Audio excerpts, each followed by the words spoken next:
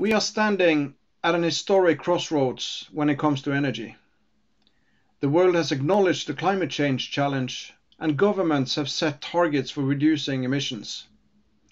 But a successful transition will require massive growth in renewables, and we're going to need it fast.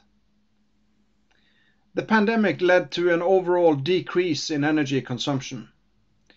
But wind and solar were notable exceptions, with record growth of 18% and 22% respectively. Governments are setting targets for renewables and for offshore wind.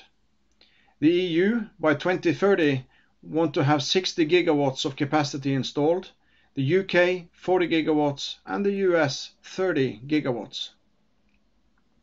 Technology development and cost reductions are making renewables the cheapest and the fastest growing source of power. At the same time, we are noting fierce competition and increased pressure on profitability. That's why predictability of policies and regulations, as well as access to acreage for large-scale projects, are more important than ever. On the Global Wind Day, 15th of June, Equinor announced its new strategy. The key word, acceleration.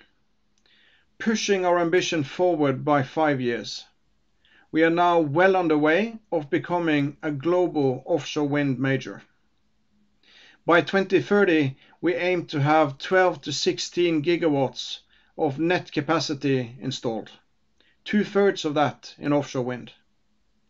In 2030, around 50% of our gross investments will be allocated to renewables and low-carbon initiatives like carbon capture and storage and hydrogen.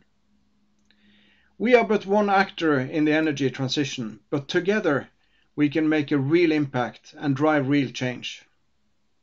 So wind, am I in? Oh yes, I am in.